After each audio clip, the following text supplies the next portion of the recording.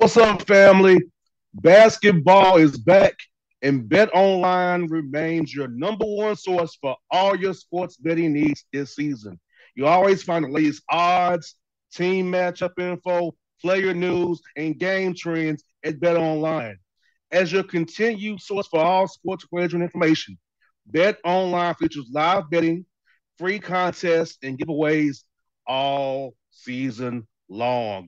Always the fastest and easiest way to bet all your favorite sports and events, whether it's that's the NFL, the NBA, NHL, MMA, tennis, boxing, or even golf. Head to betonline.ag to join and receive your 50% welcome bonus with your first deposit. Make sure to use the promo code BELIEVE, that's BLEAV, to receive your rewards.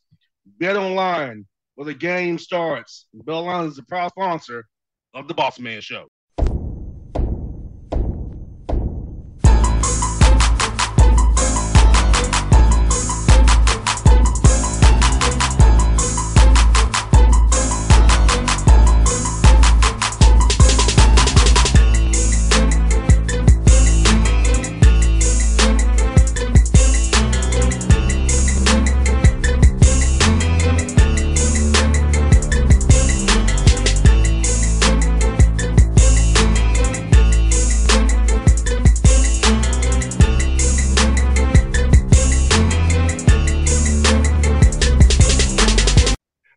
All right, folks, back on the Boss Man Show, friend of the show, Coach John Smith. Cal Poly must have the Big West Conference out there in California doing it big. Coach, what's up, man? How's Korea? First of all, how's Korea, man?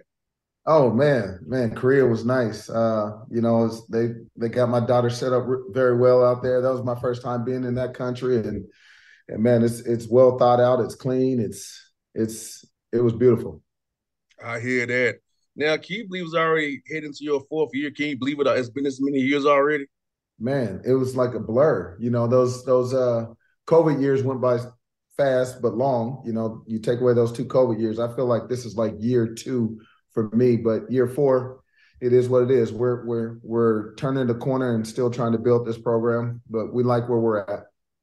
Now, Coach, how does this make you feel? Your administration look by you because a lot of guys don't get a chance to see their rebuilds through. They're letting you see it through. So, what's it about your administration and leadership to say, "Hey, we see you making progress, turning the corner. We're gonna still support you as you get this program to where we want it to be in the Big West." That's the beauty of coaching at Cal Poly. The administration understands the dynamics of the job. All the coaches have had longevity here. They give coaches an opportunity to try and build a program the right way. They've already added 2 years to my contract because of the COVID years. They understood it was a tough time trying to how I wanted to build the program, so they gave me those 2 years back. But that's the beauty of working for administration like that. You can just focus on doing the job that you came to do. Coaching in itself is hard. You're constantly trying to help young kids mature at a time where they really don't know what adversity is, and they think they do. And then on top of that, trying to win games. So it takes time to do all that, and I'm thankful that I have administration that understands that. No doubt, and I feel like you shows your players that they and recruits that hey, that we should just leave you because you know how it is. Recruiting game is dirty. You know that how they try to look at your contracts and say different things. But the fact that you're able to get that extension was very. Give you 2 years back was great. And how are you seeing recruiting change for you now since people are seeing that you all are growing and getting better. So are more guys are taking your calls that will come out reaching out to you now. How's recruiting been for you this day? People know you'll be there now.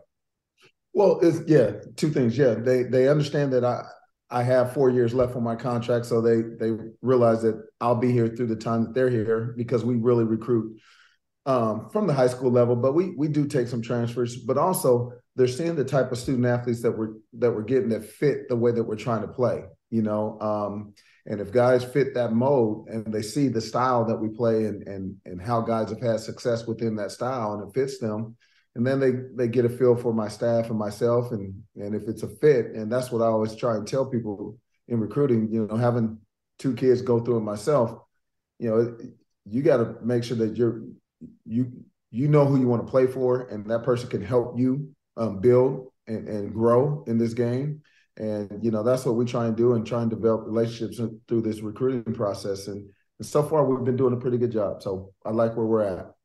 Yeah, and folks, I saw Coach in Atlanta, man. He was out here grinding in Atlanta up in Lake Forest, trying to find some. Hey, he was on the East Coast trying to find players. So this man's grinding. He in Lake Yeah. trying to find young men. There's some kind of teams out there, but man, I said, so yeah, you right here, folks. This man's grinding through. I have seen him with my own two eyes. He's out here grinding. Yes, sir. Yes, sir. That's the only way to get it done, man. Yes, yes, indeed. Yes, indeed. And no, talk to me about this. How's skill development been for you guys this year about really COVID? Because here in Georgia, we was only closed for like 3 weeks, and we're back open.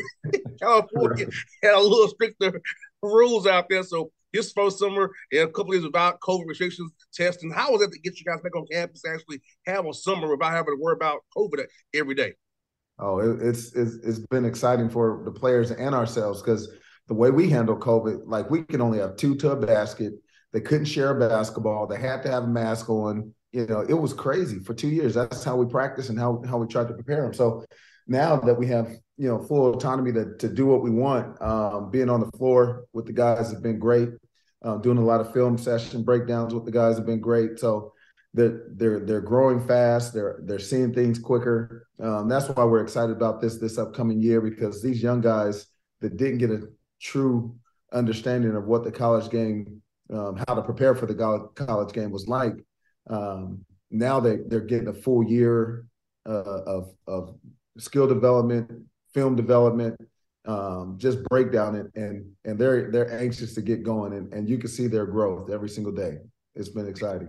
It has to be good for you, because sometimes when you're a freshman, guys is going, you're telling the guys A, B to C, and they can say, "Hey, I'm seeing some different coach. I'm gonna do D and E now." So seeing that development has to make you feel so good, like you just said, because that's when guys is really turning the corner when they can actually look at a read, not knowing that A to B ain't gonna work, and kind of go down to D and say, "Okay, if we got some here, let's make us a play here." So knowing how your games are in the Big West are thin margins too.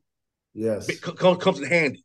Mm-hmm. No doubt. No doubt. And you see it in our practice every day. Like, we have 8 upperclassmen now, 8 guys that have been in the program at least 2 years.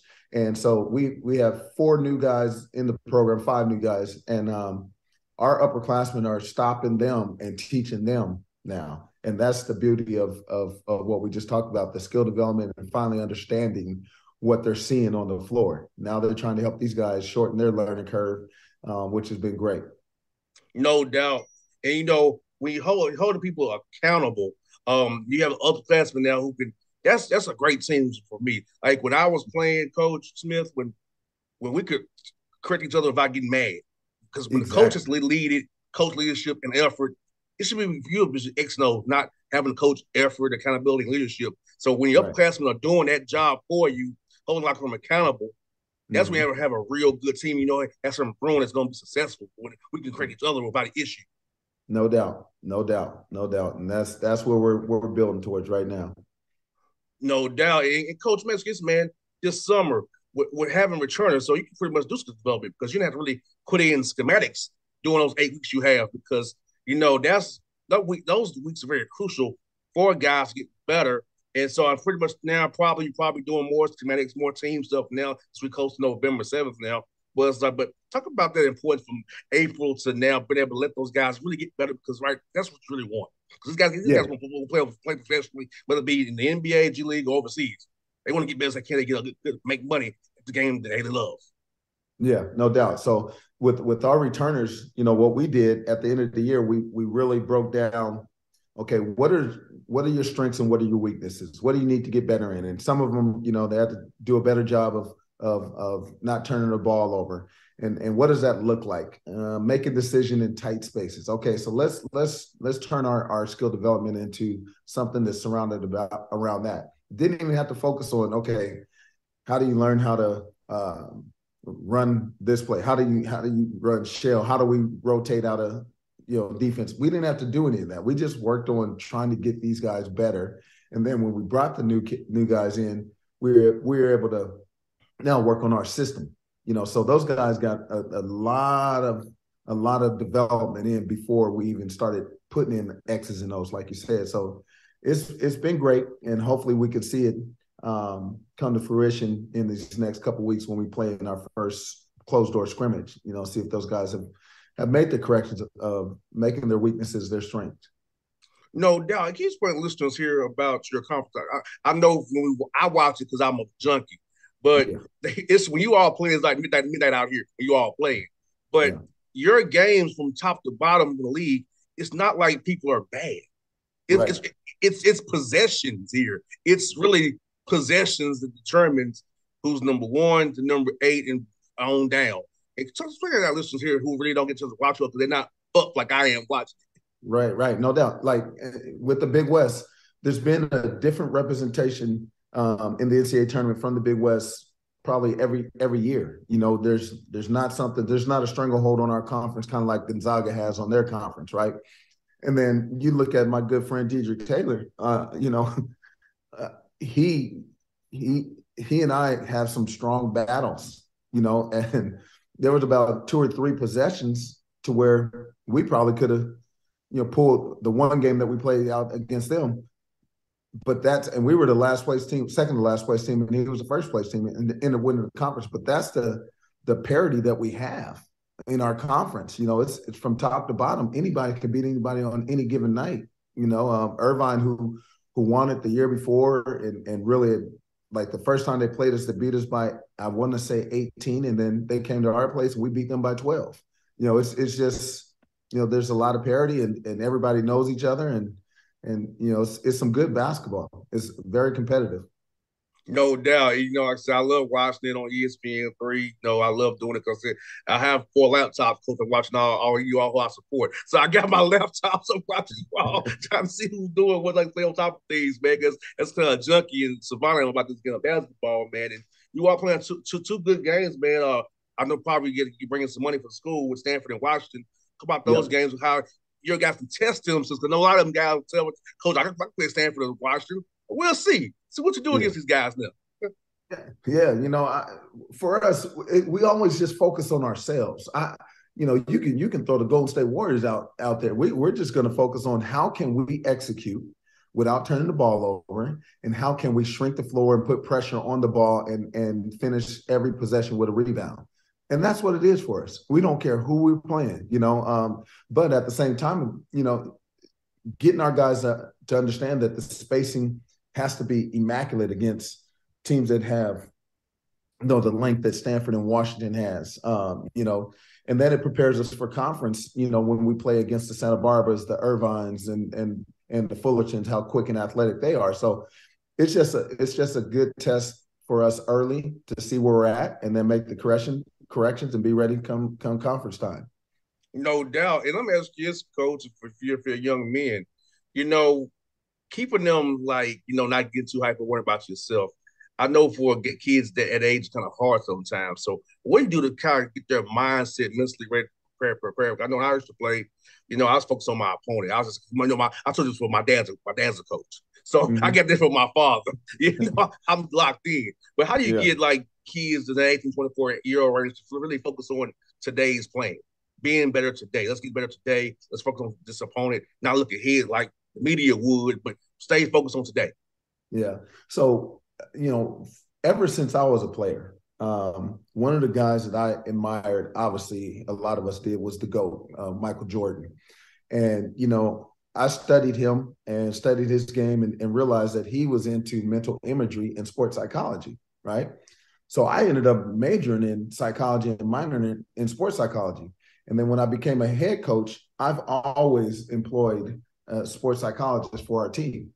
And when I was a junior college head coach, and then when Dedrick hired me as his associate head coach, we were able to bring a sports psychologist on there. And then when I got here, we have a sports psychologist. So that's one of the ways that we try and get our guys to understand, to really focus on, staying in the moment and being present in the moment, keeping the main thing the main thing. Those are the things that we always talk about, and we don't get too far ahead, so getting those guys to understand that will help them be prepared. Let me ask you this, Coach. You brought about when you played. How has the game changed since you played in your opinion, from playing to coaching? How has the game changed in your mind since you was playing to now? Oh, it's changed a tremendous amount. You know, everything now is positionless basketball. A lot of you know, false motion in the ball screen. You know, when I was a walk on at UNLV, if you saw our practice, and we were probably, and you know, UNLV back in those days was probably one of the best in the country, one of the best programs ever. And our practices were just dogfights, but it was very simplistic. We ran motion, and that was it. We ran motion, and we defended and rebounded, and we ran, you know, fast break, and you know, and shared the ball. But now it's you know, I can imagine seeing Stacey Augmon in a ball screen, you know, stuff like that, and it's just changed, and getting guys to understand how the game's evolving and trying to stay two steps ahead is what we're after with players through film and you know through you know just helping them schematically understand where we're going and where the game's going to help them out as well. You know what was funny when I was at Lake Point when you all up there, man? A lot of coaches asked me about what the Hawks do, and I'm like, it's about matchups. Mm-hmm. We just trying to get Trae Young on the weakest defender. Exactly. Everything we do is get him on the weakest defender. That's pretty much what all the dummy action you see. So get Trae Young on the weakest defender of their team. Right. Isolate that him on him and hope for the best. Mm-hmm. And the defense the same, but it does him against us. Miami did it to us. They want to get Trae Young on their best player, Butler, and they're going to dominate. So in the NBA, it's about matchups. So and I know some of your colleagues asked me about can you do it in college. I said it depends on if you got guys who can handle the ball and do that. You know, but in college you can zone up. You really actually zone up for real. In NBA, it's kind of I call it a faux zone. But you know, you can, but you really can't. You know?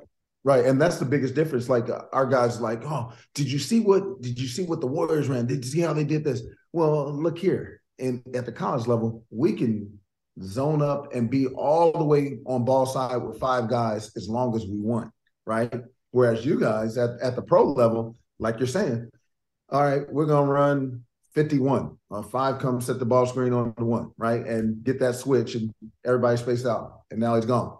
Can't do that at the college level. We're just going to load up to the ball, you know? So the game is different on, you know, from the college to the pro level, but there's still some things at the pro level that we need to pull from and see and be ready for. And that's what we try to get our guys to understand. No doubt. And then I love kids ask me at some of the players ask me who played, and I'm like, you're just not there. You get to do what you do. Like you said, Coach, tell them you can zone up for real in college. You can do that in the NBA. That's the biggest difference. Yeah. You can run. You get the best set in the world. The best. I was gonna zone up. I was gonna load up against you. What you gonna do now? I have a wall. Shoot over me. Exactly. Exactly. Like the NBA, you can't do that. So try to tell some players here in Georgia, you know, played LaSalle, Georgia State. Try to tell them, look, just stick to what Johnson, what Amir's telling you to do. You can't do what you see what the Hawks do. Don't even try to do it. You know. Right. And you know, we got maybe three guys, if that can catch and shoot a wide open three and hit it 9 out of 10 times, right? In the NBA, you probably got 10 or 11 guys that can do that, or maybe all 12 guys, you know? So it's a huge difference with the spacing because of the way the ball is being shot at that level as opposed to our level. I'll tell you, of our 14-man roster, Coach, 13 of them shoot threes. They want those Clint Capella. Right. All the rest of them shooting threes doing skill development work, private practice. Right. He's the only one that don't shoot threes. It's Capella. Yeah. So you see what time it is, but it's lovely.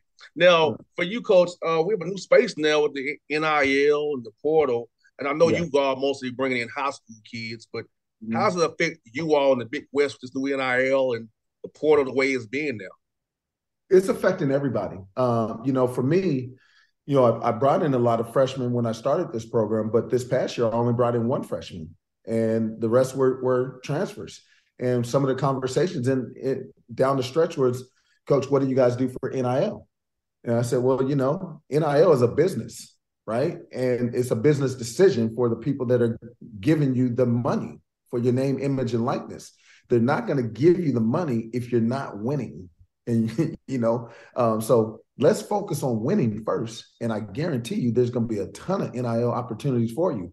And already, two or three of our guys have NIL opportunities because they see what we're building and where we're going. And I think 8 to 9 guys eventually at the end of it could have something.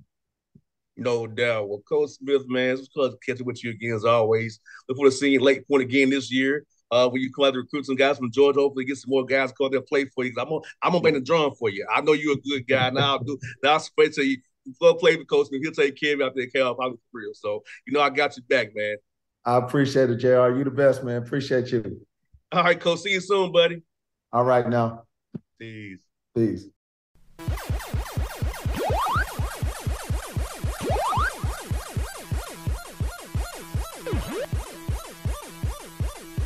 What's up, family? Basketball is back, and Bet Online remains your number one source for all your sports betting needs this season. You always find the latest odds, team matchup info, player news, and game trends at Bet Online. As your continued source for all sports wagering information, Bet Online features live betting, free contests, and giveaways all season long. Always the fastest and easiest way to bet all your favorite sports and events, whether it's the NFL, the NBA, NHL, MMA, tennis, boxing, or even golf. Head to betonline.ag to join and receive your 50% welcome bonus with your first deposit. Make sure to use the promo code BELIEVE, that's BLEAV, to receive your rewards. Bet online where the game starts. Bet online is the proud sponsor of the Bossman Show.